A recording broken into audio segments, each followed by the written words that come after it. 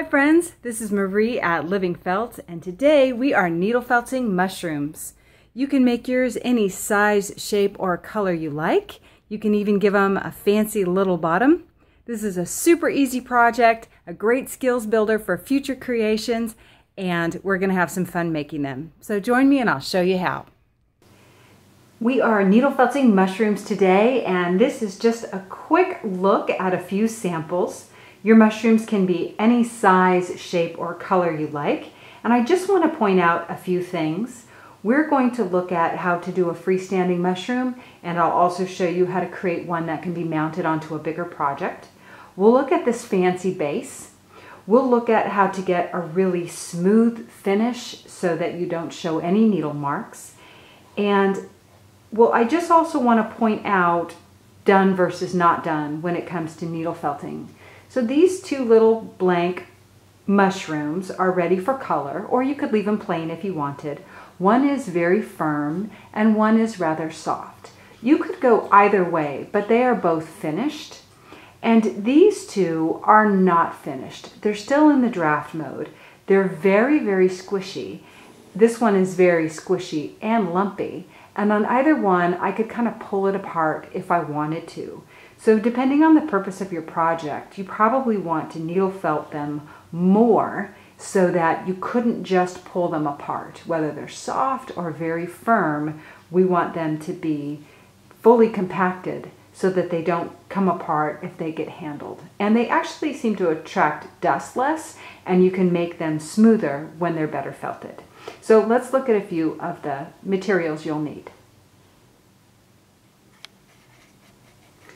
For tools, we're starting off with our Earth Harmony foam. This is our 10 by 15, so it's a nice big work surface.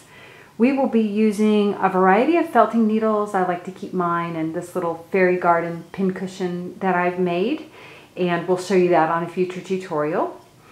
The primary needle sizes we'll be using are our 36 gauge, which is a coarse needle. We make it pink.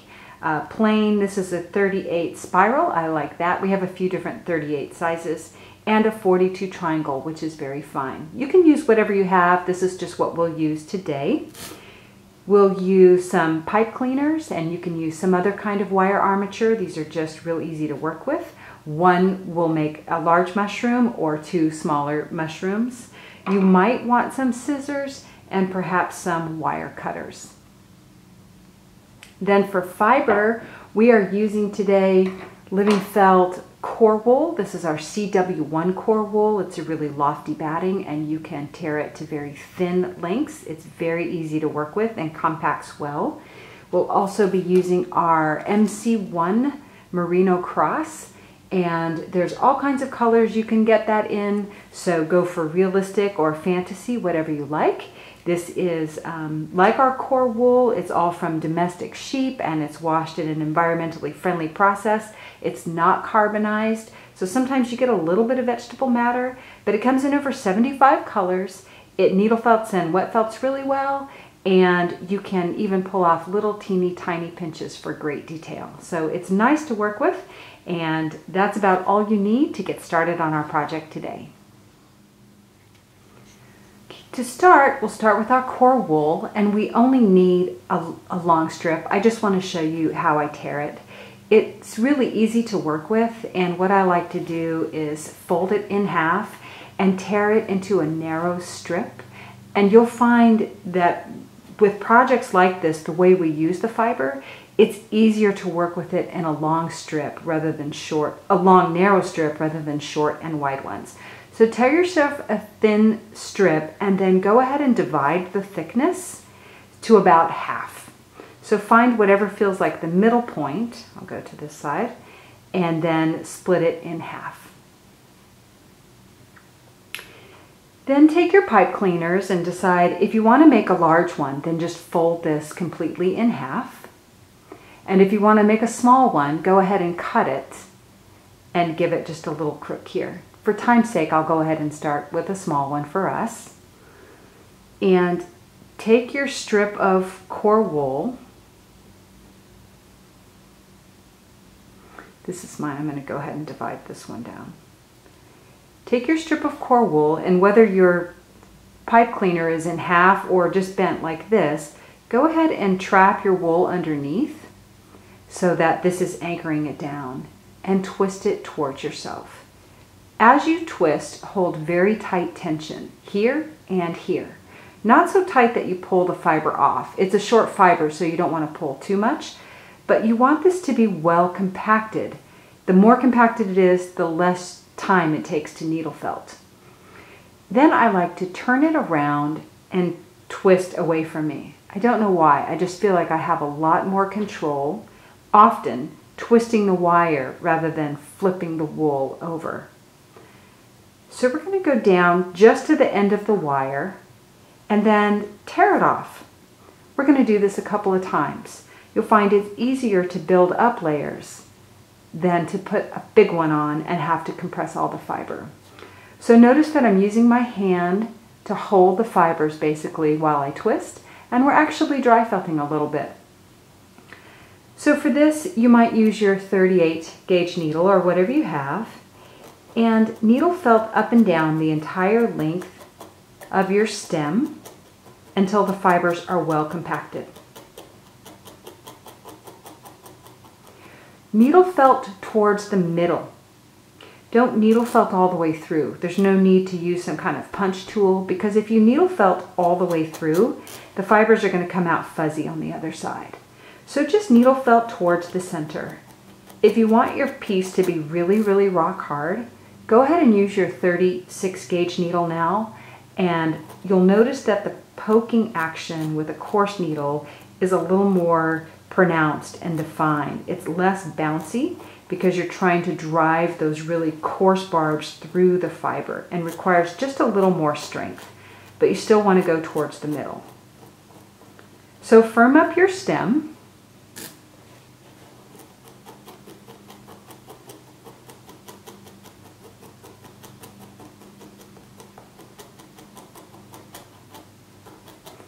For the moment, I'm going to leave this part loose. We're going to add more wool right here where the mushroom cap goes. So you can make it a little bit taller than you want it to be, but we're just going to start with the base layer at first. You can tack this down and then, again, twisting away from myself. Now, if you want it to be rounded, we're still going to build up the same layer, but if you want it to be rounded, come off the top of your stem just a little bit more so you leave a little more room. But if you want it to be pointy, as I do, you can even hold pressure here so that it's a little more tapered as you roll, and you can also roll it in your hands. Again, we're holding pressure. I don't want it to be too lofty. We can add wool for that, for it to be bigger and beefier. And this is just the first layer. But use your fingers as a stopping point right here. Wrap the wool around. Use your hands again to kind of get the fibers to lay down. And notice it looks just kind of like a big popsicle. This is only our first layer. So again, with your felting needle, this is the 38. I'm just going to shape the top.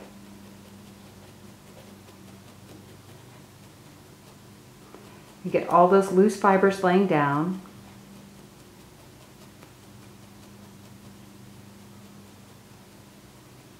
Then you can go right into the bottom and start to form that shelf. You might like your 36 gauge needle for this. You'll notice that it really pushes the wool. Notice how much more that pushes it. So you start to form that shelf right away, and then as you needle felt, you can work into it.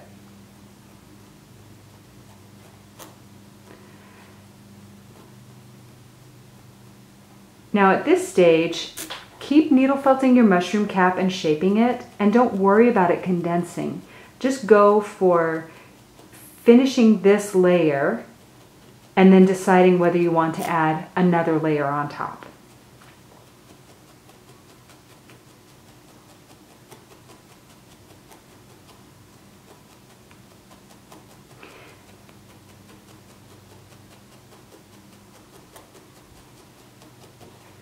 It's easiest to needle felt all around the mushroom cap rather than just spend time in one place.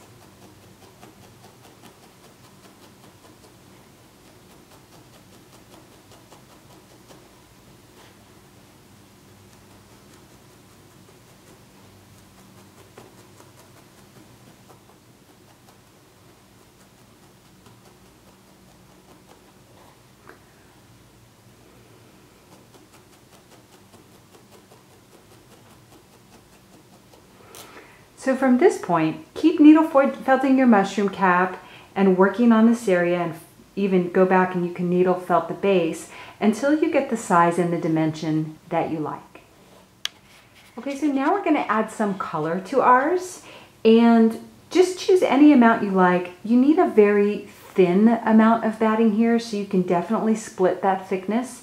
You don't want it so thin that you can see the white underneath when you apply it, but we want to put down just as much wool as we need.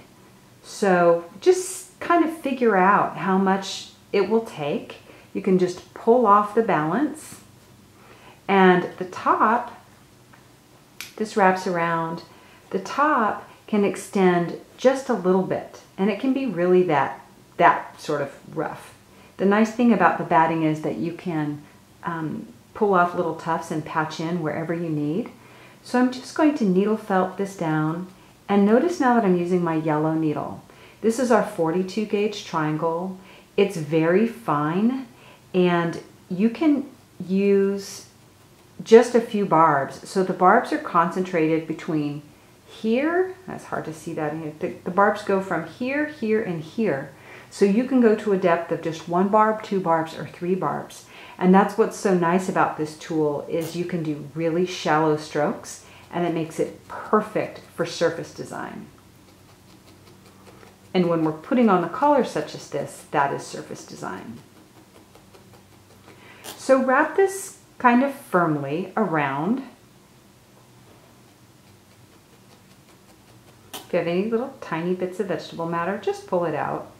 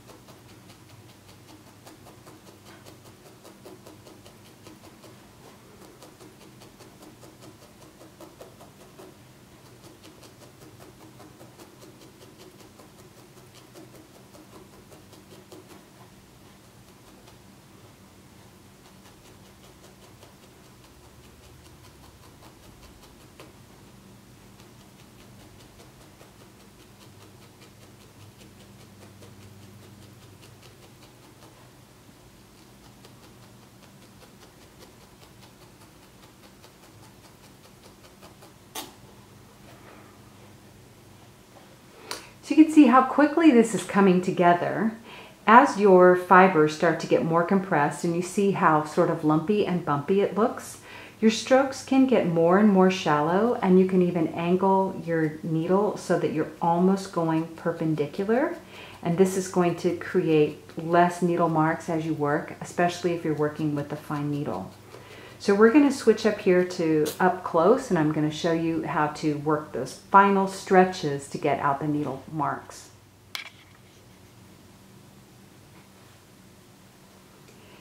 This is a mushroom I've been working on, and you can see, if you look really closely, that it's very difficult to see the needle marks. You might see one right there and one right there that you could kind of flick out with your needle, but this is very well compressed already, and it doesn't look lumpy and bumpy like this one does.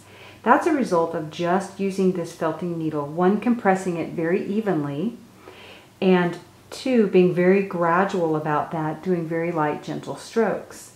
Now, what I want to say is, when I see these holes, rather than think of getting rid of holes, I think that what I need to do is to compress this fiber here down to the same depth. So I'll attack it very gradually, very shallow, and going at different angles, even turning the piece so that I'm coming at it from different angles and constantly viewing it. Now, some cases what's fun is your foam helps you work out those, but only once it starts to get really firm. So I'm going to turn it over to this side where I've marked this with my pins to show you that you can still see more needle marks on this side than you can on this side. So this is the side we're going to look at. When you get to this stage, if you are having fun with it, I love this stage of really that fine detail. We're just doing shallow, shallow, shallow pokes. It's difficult for me to see sitting back so far because I like to get really up close to my work at this stage. It's very meditative, very intimate with your piece. But if you just do these shallow strokes, only using about that first barb on your fine felting needle, vary the angle, and then once it starts to get more compressed, like really compressed, you can rub it and it's not coming apart. You can drag your needle across it this way, and notice we don't have fuzzies coming out or anything. And just, or you can use your hands even, but it needs to be really compressed or otherwise the fuzzies are just going to show more. In this case, we've gotten rid of fuzzies and we've really smoothed it out. So have fun with that detail. To get this fancy underneath side, I don't know the technical name, but to get this little fancy swirly stuff happening down here, we used our batting and sort of over twisted it like you might a yarn. So I do have some yarns here. We didn't use these, but if you do have some yarns, these are wool yarns, thick and thin, or just a big thick yarn, you might use those instead. But if you don't have that, you can kind of create your own. So pull off a really thin strip of fiber and maybe even tie one end into a knot just to kind of hold it in place. You can use a pin. This is just a T-tack, hold it in place. And we're going to sort of do what you might do if you were spinning a yarn, and that is we're going to twist it and draft it out a little bit more, and above the area where you drafted it out, twist. And we want to twist to such a degree that when you release the tension, it kind of curls back in on itself. Some and some not, some and some not. You can take this piece, you can just go a little ways and do the rest on your mushroom. So hold on to this. I'll pick one of my mushrooms here. Here's this guy, he's round. And needle felt the knot. Just go ahead and needle felt that knot in place underneath there.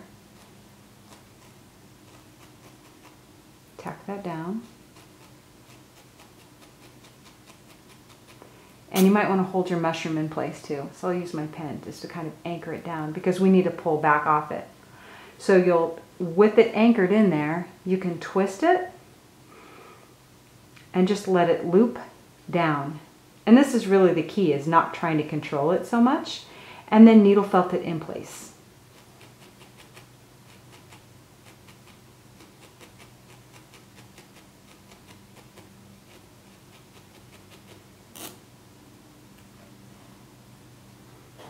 Pull this back. Use my 36. Draft this back and twist. And to anchor him down.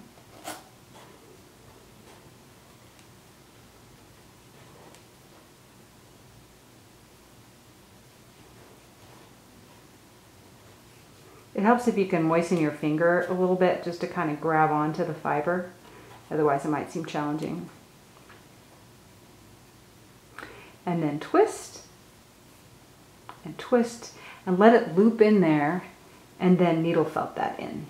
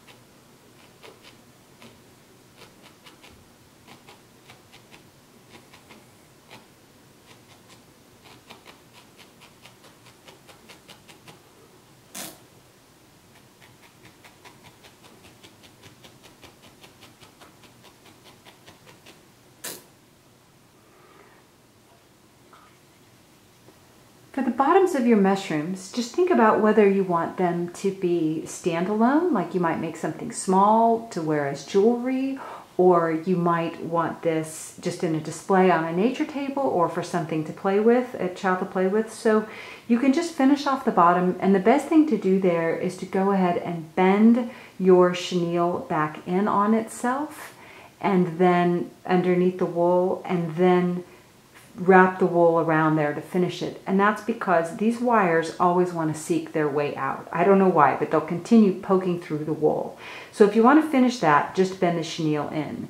If you don't, if you want to mount it on something else, if you're making your own little fairy garden or a little nature display, fluff the wool out at the base and cut this off well beneath the level of the fiber, so that you have room to work. And then you can fluff this fiber out and needle felt it directly onto whatever your scene is. Like in this case, if we were putting it on our fairy garden, then we could use that wool to fluff it out and needle felt it right on, and it'll hold. That's all for today, guys. Thanks so much for joining us. If you make your mushrooms, we hope you'll share them with us on our Facebook page or send them to submissions@livingfelt.com. Make sure you subscribe if you enjoyed this lesson for more. And go to our website to sign up for our newsletter and join our community on facebook.com. Whatever you do, make it a great day. Treat yourself well because you deserve it. And as always, happy felting.